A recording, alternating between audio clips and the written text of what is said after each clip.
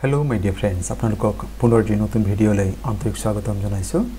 আজিৰ ভিডিওৰ বিষয়বস্তু হৈছে জেনাৰেল সায়েন্স, সাধাৰণ বিজ্ঞান।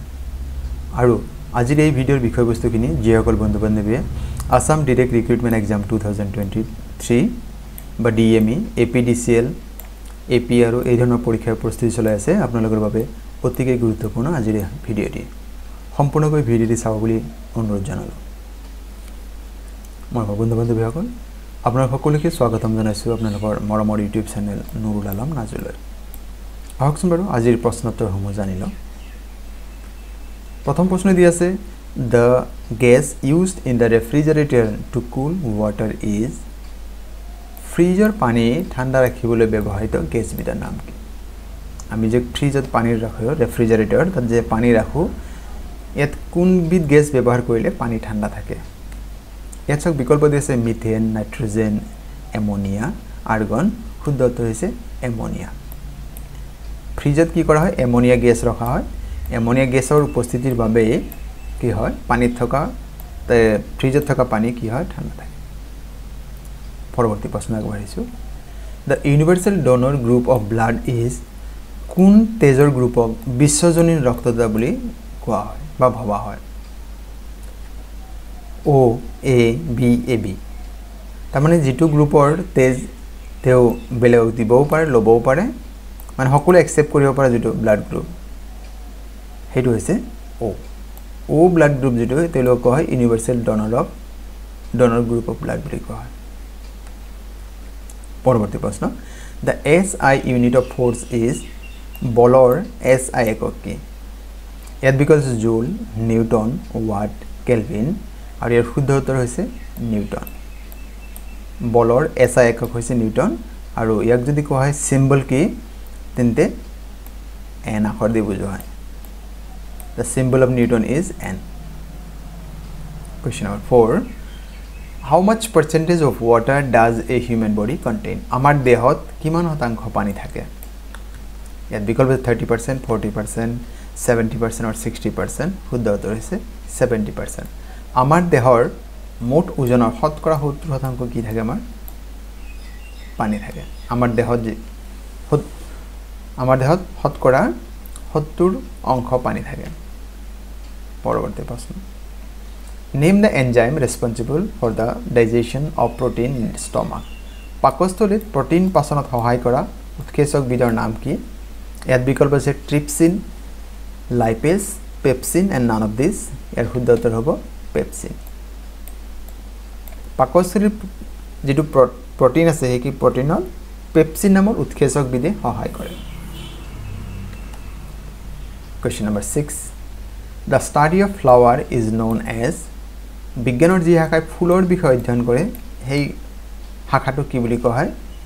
Entomology, এন্থোলজি, ষ্টাইলজি and কাৰ্টোগ্ৰাফি। আৰু ইয়াৰ শুদ্ধ উত্তৰ হৈছে এন্থোলজি। এন্থোলজি মানে হৈছে ফুলৰ বিষয় যি অধ্যয়ন কৰা হয়, বিজ্ঞানৰ যি শাখাই ফুলৰ বিষয় অধ্যয়ন কৰে তাক এন্থোলজি বুলি কোৱা হয়। Question number 7. Phobos and Deimos are the moons of which planet? Phobos আৰু Deimos উপগ্ৰহ দুটা কোন গ্ৰহৰ? সৌৰজগতৰ কোন গ্ৰহৰ এই দুটা উপগ্ৰহ আছে?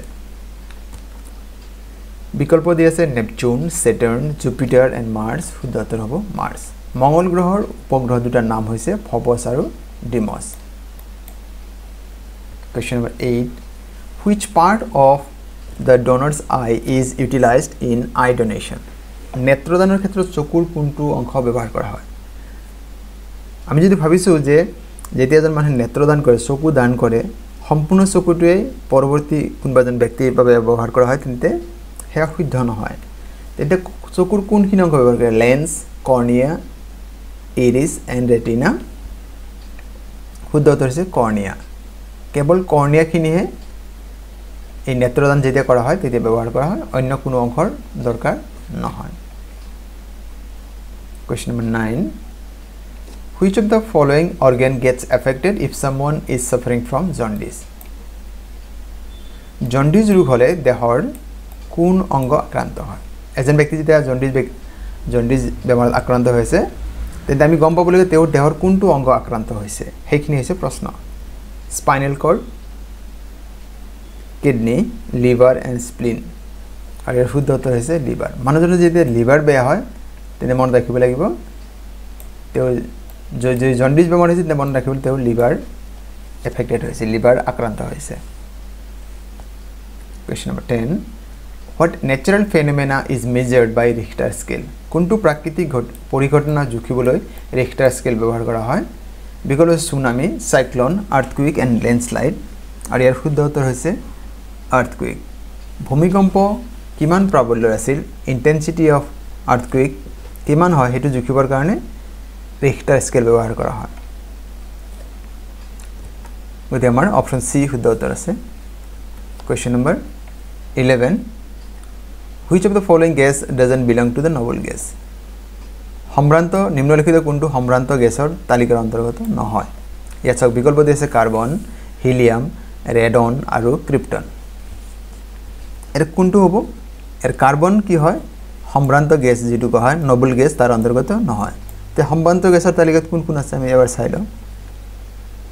হিলিয়াম আছে, নিয়ন, আৰ্গন, ক্ৰিপ্টন, জেনন, ৰেডন আৰু অৰ্গানাইজেশন। আৰু এই প্ৰত্যেকটোৰে আপুনি যেটো সিম্বল হয় হেতু ইয়াতে চাব।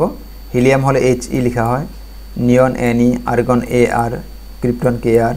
গতিকে এটা আপোনালোকে কাইন্ডলি নোট ডাউন কৰি ল'ব যে কোন কেইটা সম্ভ্ৰান্ত গেছ ইয়াতে দিয়া আছে। Question number 12 লৈ আগবাঢ়িছো। Name the organ which control blood pressure. কোনটো গ্ৰন্থিয়ে মানুহৰ ৰক্তচাপ নিয়ন্ত্ৰণ কৰে?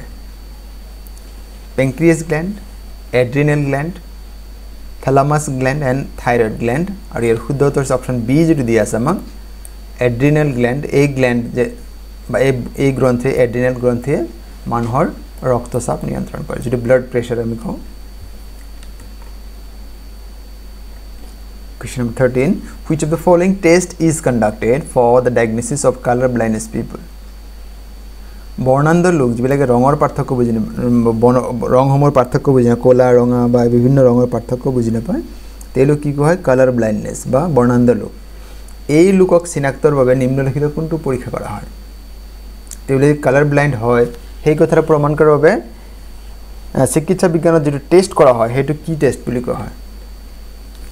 Toxicology test, ইউৰোস্কোপি test, ECR test and আল্ট্ৰাসাউণ্ড। শুদ্ধ উত্তৰ হ'ব অপশ্যন সি ইচিআৰ টেষ্ট যেটো আছে এয়া হৈছে মানুহৰ কালাৰ ব্লাইণ্ডনেছ আইডেন্টিফাই কৰা এটা টেষ্ট হয়। অপশ্যন সি আমাৰ কাৰণে শুদ্ধ উত্তৰ আছে। Question number 14.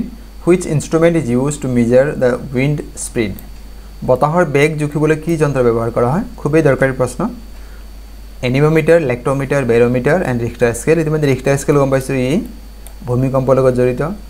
বেৰোমিটাৰ বায়ুৰ চাপ জোখাৰ কাৰণে, লেক্টোমিটাৰ গাখীৰৰ বিশুদ্ধতা জোখাৰ কাৰণে।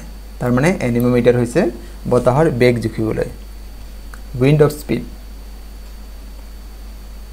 Question number 15. Vitamin B1 deficiency leads to vitamin B1 ৰ অভাৱত কি বেমাৰ হয়? এটো ডিৰেক্টৰ অফ হেলথ সাৰ্ভিসৰ 2020 প্ৰশ্ন হয় এটো। ইয়াত বিকল্প দিছে বেৰি, স্কাৰ্বি, পেলেগ্ৰা এণ্ড ৰিকেটছ। শুদ্ধ উত্তৰ হ'ব বেৰি। ভিটামিন B1 ৰ অভাৱত মানুহৰ বেৰি বেমাৰ হ'ব। Question number 16. Which of the following is a man-made element? নিম্নলিখিত কোনটো মানৱ সৃষ্ট উপাদান হয়? গোল্ড ই প্ৰাকৃতিকভাৱে পোৱা যায়, মাৰ্কুৰী প্ৰাকৃতিকভাৱে পোৱা যায়, ক্যালসিয়াম প্ৰাকৃতিকভাৱে পোৱা যায়। আমাৰ যেটো অপশ্যন ডি দিয়া আছে ক্যালিফোৰ্নিয়াম, এই ক্যালিফোৰ্নিয়াম হৈছে মেন মেড এলিমেন্ট হয়। এই ক্যালিফোৰ্নিয়াম যেটো আছে ইয়াৰ যেটো সিম্বল হয় CF আৰু ইয়াৰ এটমিক নাম্বাৰ আপোনাক খুদিব পাৰে। ইয়াৰ এটমিক নাম্বাৰ আছে 98।